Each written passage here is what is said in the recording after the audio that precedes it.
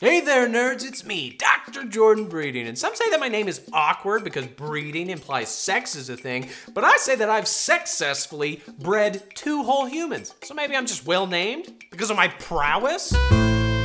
Whatever. You're watching another episode of Your Brain on Crack, the only show on crack that's so cringe, oh my god, and the only show on the internet that, hey, speaking of awkward, why don't you just pull your pants down? I'd like to diagnose. Lots of movie plots only make sense by way of careful omission of details. The slasher movie villain abruptly shows up in another city without showing a 20-minute scene of him fumbling with his knife fingers for the taxi fare. Give it a little thought though, and you realize that some hilariously stupid things must have occurred in so many notable films, all off screen. For example, in Batman Begins, there is a scene during Bruce Wayne's birthday party in which a random guest pulls him aside and declares, "Bruce, there's somebody here that you simply must meet." Now, am I pronouncing this right? Mr. Ra's al Ghul, or was it Mr. John Cena? Anyway, party bro Batman turns around and it isn't Ra's al Ghul or John Cena. It's this random henchman. Side note, really, this is the most intimidating stand-in that a group of ninja death assassins could find. But the real Ra's al Ghul then reveals himself standing across from the henchman. He was 4 feet away the whole time. Are his methods supernatural?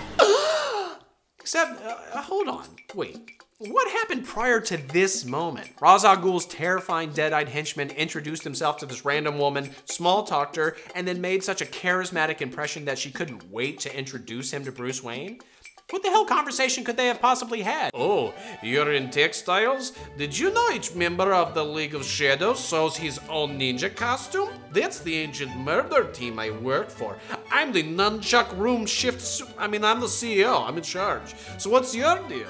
You know what the Tibetan mustache right is? The whole situation is absurd. Why claim to be Ra's? Why talk to her at all? And what would have happened if that woman didn't immediately introduce the guy to Bruce? Would they have just kept chatting about the hors d'oeuvres? What if Ra's had needed to pee? Sorry, I need to use the restroom.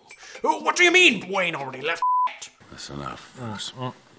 And what if Bruce Wayne had remembered to pretend that he wasn't Batman, you know, and said, "Good to meet you, Ruse Al Goofy. That's a name of..."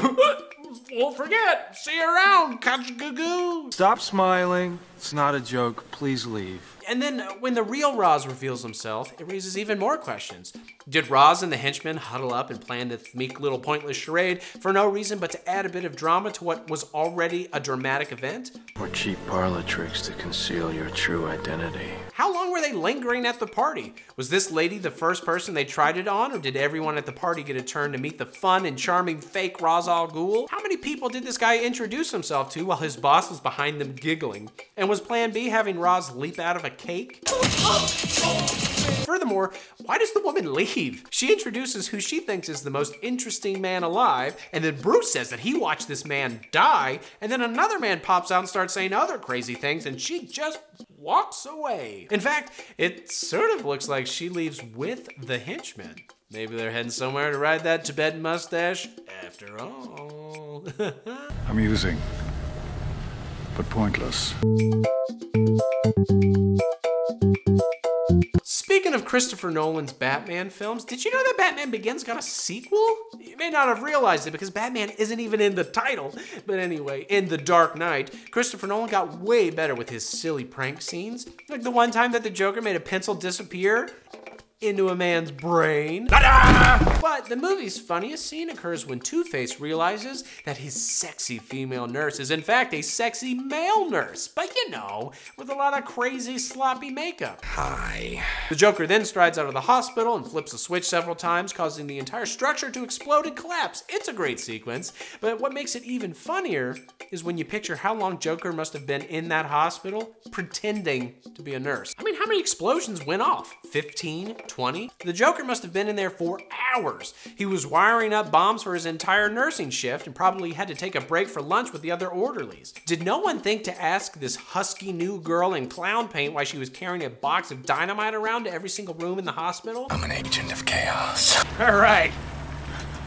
Well, see you later. He seemingly did this during an evacuation when everybody was on the lookout for Joker doing bad shit. And how did he deal with any of that? Is there a pile of dead bodies made up of the people who asked what he was doing? You know, I just do things. I would love to see the 90-minute horror comedy where Joker plants bombs while also performing the duties of a cross-dressing clown nurse like the gritty Mrs. Doubtfire reboot we never knew we needed. Hello! Ah! You could argue that he brought along other henchmen to do the bomb planting while he himself focused on dope-ass villain reveals, but Joker's whole thing is that all of his goons wear clown makeup or masks at all times too, so now you're looking at 20 clowns wandering all over the hospital with explosives, pretending they're just there to visit the sick kids or something. That's still pretty funny, well, except for the sick kids. And how their hospital just exploded.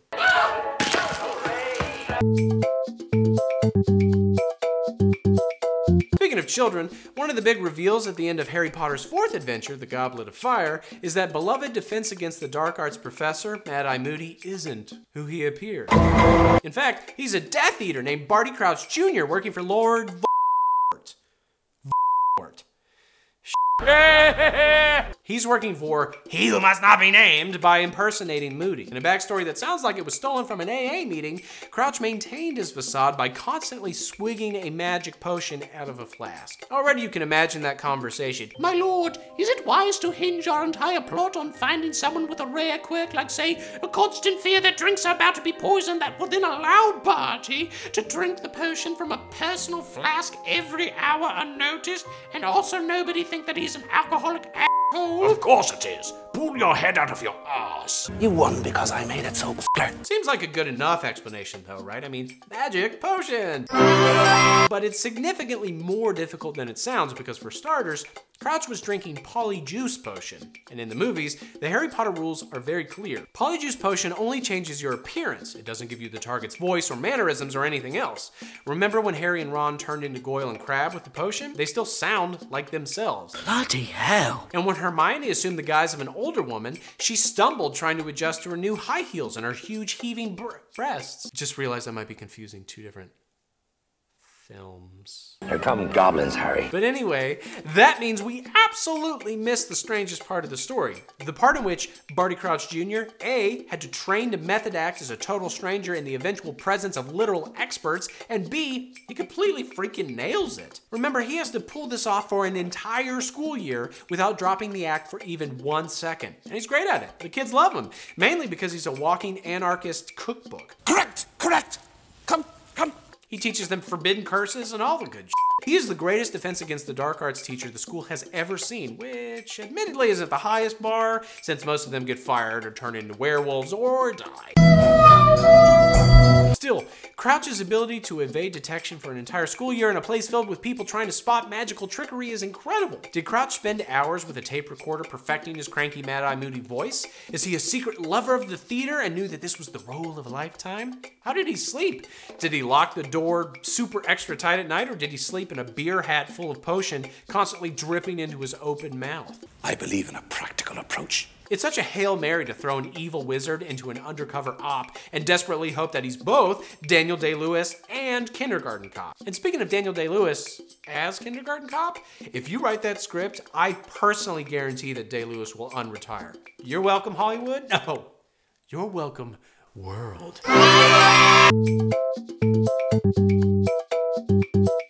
We've gotten so many films in the Purge-verse, they've literally stopped doing the thing they're named after. Until the most recent film, each movie focused on the Purge, a single night of the year when all crime is legal, so society may purge itself of excess rage, thus keeping people from murdering each other on the other days of the year? I'll try to question it.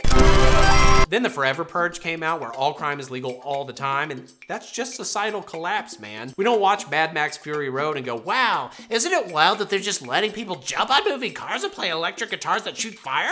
Why aren't they following the rules of the road? Why aren't they following the rules of the road? Stupid. But anyway, prior to that dumb movie, Purge Night was an exciting setting for a mayhem-filled horror fest. But wouldn't the more interesting movie be about what happens the day after? Yes? Yes. Remember, the Purge is all about escaping legal consequences, but it can't save you from the social backlash.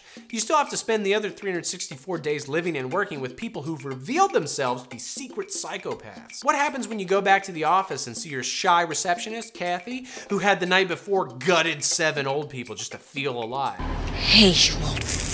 Do you just like go on with the project meeting as if she's not wearing a necklace made of their ears and penises? It seems like her actions would instantly get used against her by even the most mild of office adversaries. That's a great suggestion for the company picnic venue, Kathy. Now maybe we hear from someone who didn't damn butcher 7 people last weekend. But before that, this is a reminder that it's everyone's responsibility to keep the break room clean, even if they've slaughtered 7 local grandparents in front of their families. Kathy! What about all the almost kills or partial kills?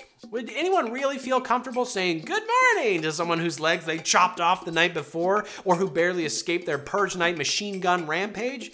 It's really talking about the murder part. What happens to all the sex offenders the day after? Yeah, Graham, we know that by Purge law, the things you did yesterday were legal, but I'm afraid the kids aren't super pumped about learning math from a man who put their parents in cages while he put on lipstick, and well, Graham, you're fired. Actually, are you even allowed to fire people for things they did during the Purge? If not, is there an ACLU equivalent organization that's fighting wrongful Purge-related terminations? Although now that I think about it, I guess anyone worried about wrongful termination could simply wait 364 days and fire problematic employees on Purge night. But wait, what does that mean for protected groups? Could a racist boss fire all the minorities during the Purge?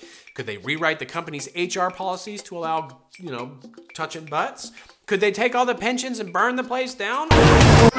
Also, the real estate market would go freaking nuts. You sure as hell would not want to keep living next to the neighbors who tried to burn you alive. Also, wouldn't your life insurance policy have about 1 million complicated clauses concerning where the money goes in case your wife purges you?